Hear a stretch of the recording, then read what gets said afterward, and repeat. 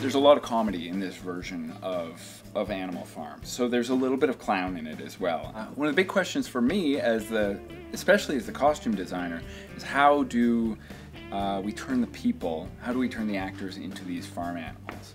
And at least two of the rules that are in the novel, the rules of animalism, make it really complicated. So one of the rules is 4 legs good, 2 legs bad, and the other one is no animal shall wear clothes.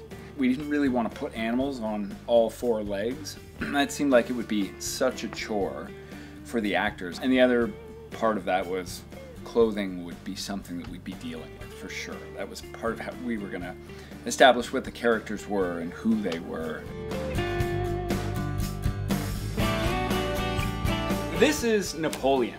In the novel is the pig who sort of, as the play goes on, gains the most power and becomes the leader of Animal Farm. One of the things that we thought would be really fun is playing with a material like padded, quilted material. You know, the sort of stuff that you would see in outerwear in wintertime, and that just will add like a certain kind of girth to them. This is Benjamin, the donkey, who will be played by Guillermo Verdecchia. All of this costuming is based on a kind of workwear from the UK. It's really simple stuff and simple lines and simple shapes.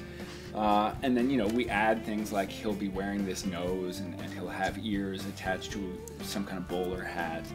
Then this is, I love this sketch because it's so small on this giant page, but it's this sketch of the chickens. And part of this, the idea behind the chickens is that we're going to keep them really simple. Like everybody else is kind of layered and has a little extra size, but the chickens, I think, of course they're still people, so they're gonna be the same size, but the idea is that they'll feel less encumbered. They'll feel like smaller individuals just because they're not really gonna be wearing much at all. They'll have these hoods and then this very simple dress that looks like a nightgown and maybe some kind of colored tights and flat shoes, so it's really, really simple and we're not changing their shapes much at all.